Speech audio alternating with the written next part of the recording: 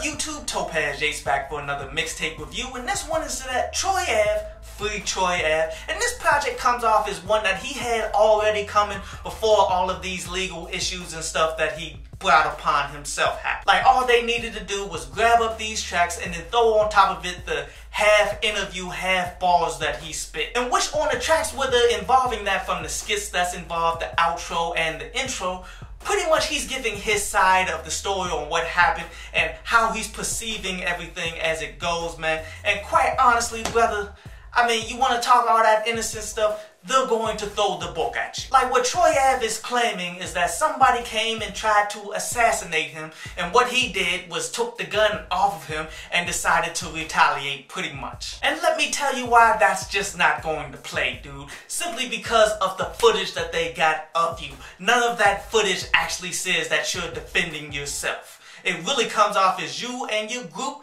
is running through mobbing and you just send off a random shot, which was the dumbest thing you could have possibly did, man. Because quite honestly, you're getting attempted murder for shooting in a crowded area. You never shoot a gun in an area worth of people, man, unless you're gunning for somebody specifically. Because therefore, you might as well take the murder charge. Sending off just a random shot as you did, you're getting a murder charge without even shooting at anybody. What upsets me the most about it is how, one, people are taking what he did and addressing that directly to T.I. because that was his show, even though he was nowhere near involved in none of that. And second, how people are going to take this and use it against every single black rapper out there in New York, man. Like, you have provided them with all the excuses that they need in order to continue to lock up our own people. They're going to use this in order to say, okay, all of these rappers are associated with gang members and such. A lot like how they doing Bobby Shmurda right now.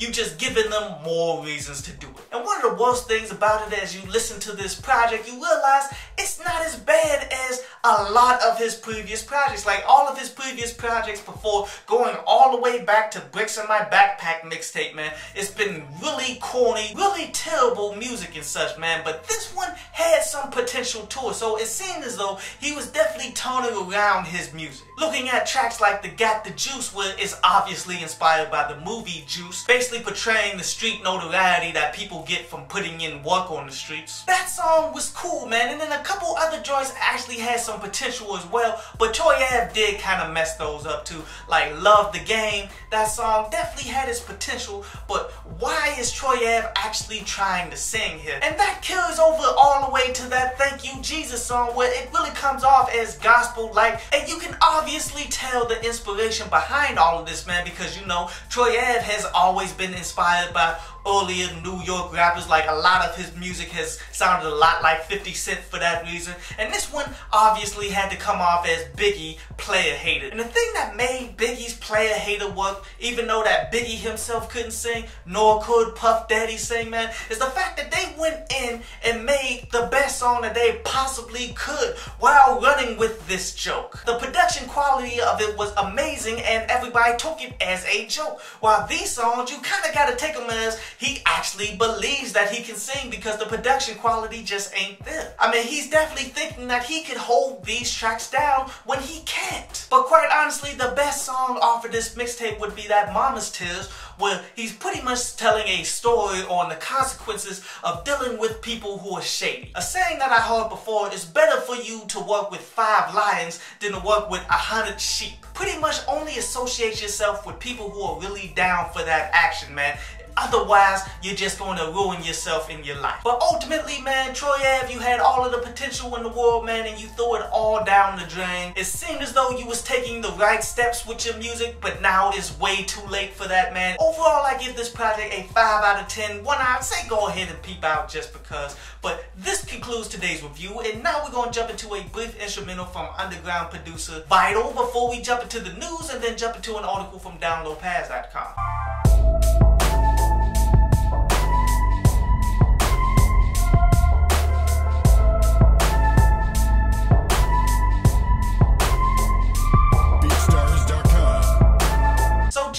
and Rita Ora has settled the lawsuits that they had, because stemming back to when she got signed back in 2008, she was signed to like a 4-album deal in which she only dropped like 1 album in 8 years, and she claimed in her lawsuit that Roc Nation pretty much turned into a sporting agency over music, so she got left behind in the past. And then Jay-Z countersued, saying that they spent all of this money in her sophomore album, and we haven't gotten any details on how they came to a conclusion on this. All we really got to go on is the fact that she decided to sign with Warner Brothers, so obviously it's over now. And this obviously is the reason why it doesn't make sense for anybody to sign to Roc Nation right now, dude. But anyway, on to today's article from DownloadPads.com, and today's article is about your tools for success. Because here's the thing, your tools constantly will evolve, man. Things that we use in order to succeed in the game, it changes all the time. I mean, these days people are using Instagram and Vine and everything to their benefit, and one thing that somebody once told me in order to succeed is I needed to go ahead and step up to Instagram and all of that, because I'm not on Instagram like that. But the key thing that I told that individual, man, is yeah, it would be nice for me to go ahead and hop on Instagram and all that, but yet ultimately it's just another tool that I can use to get to where I want to be. It's all still going to fall on me, and I'm going to have to start back over. I currently use Twitter, man, and as long as people are still dropping mixtapes and have Twitters, then I'm going to have the opportunity to continue to progress. That tool is not outdated, and you got to understand it's not the new social media joints that you need to hop on. It's more of mastering who you are, using those tools to your advantage as well. I hope you enjoyed the show.